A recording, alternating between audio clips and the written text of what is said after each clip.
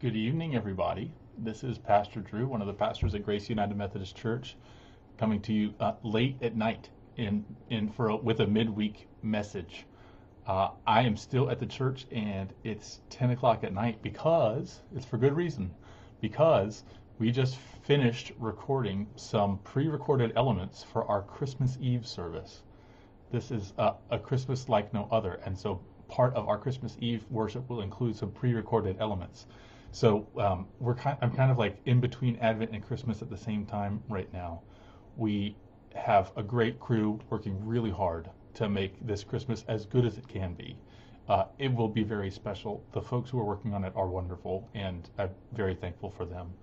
But I wanted to still come to you, even though it's late at night, with a prayer and a song.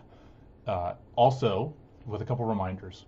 One is that we will have in-person worship this Sunday, which is December 6th at 4 p.m. We're doing drive-in worship this week. Because of the rise in COVID numbers and the cold, we're just going to stay in our cars.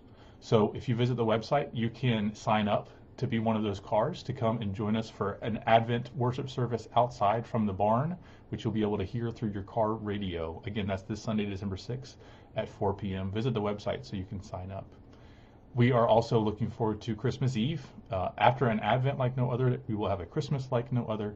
There's going to be an online element as well as another drive-in service. All those details, dates, and times are going to be coming out very soon on the website and in all of our announcements and emails and stuff like that. But I hope so far you're having a blessed Advent, even though it's an Advent like no other. And I wanted to share with you a traditional Advent hymn. I'm not going to sing it. It's too late. My voice is a little tired. But it's called Creator of the Stars of Night. And it's one of the oldest hymns in our hymnal. And it's traditionally used in Advent. What you may not know about Advent is it's not traditionally or originally about looking forward to the birth of Christ. It's traditionally kind of like a little Lent. It's looking forward to the second coming of Christ and trying to invite God to prepare us and make us ready for the coming of Christ when he comes for judgment.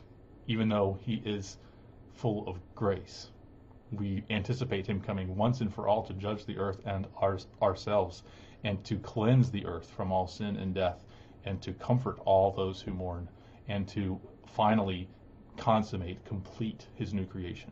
So in that spirit comes this hymn, Creator of the Stars of Night, which I'll just read a few stanzas of, and then I'll close with a prayer.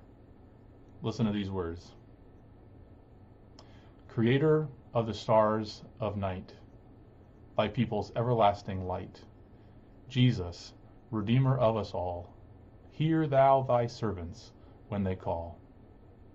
Thou, sorrowing at the helpless cry of all creation doomed to die, didst come to save our fallen race by healing gifts of heavenly grace.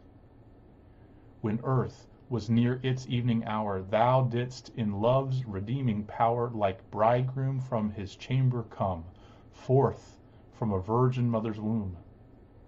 At thy great name exalted now, all knees in lowly homage bow. All things in heaven and earth adore, and own thee King forevermore. To thee, O Holy One, we pray, our judge in that tremendous day. Ward off, while yet dwell below, the weapons of our crafty foe.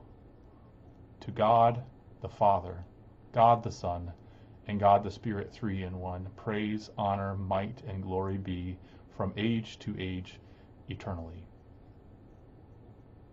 Beautiful hymn. Excellent prayer.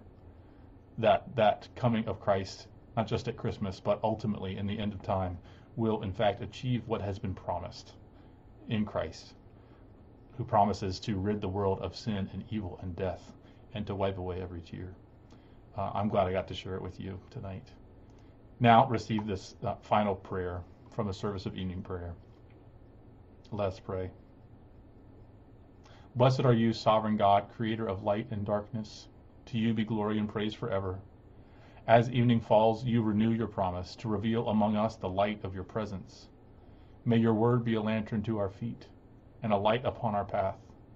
that we may behold your coming among us. Strengthen us in our stumbling weakness and free our tongues to sing your praise. As our evening prayer rises before you, O God, so may your mercy come down upon us to cleanse our hearts and set us free to sing your praise now and forever. Amen. Advent traditionally begins in the dark, in the truth that the world is not as it should be, and even from the dark we proclaim and praise God for the promise that is coming into the world. We demand it in the name of Christ, that Christ does come and fix this place.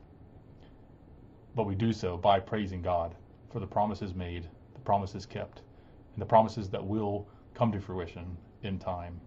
So as you rest or wake, if you're watching this in the morning or at some other time, I encourage you to praise God even in the midst of Advent, not just for what we remember at Christmas, but for what we anticipate, the promise that we've been given by God's grace through Jesus Christ. Love you. Good night.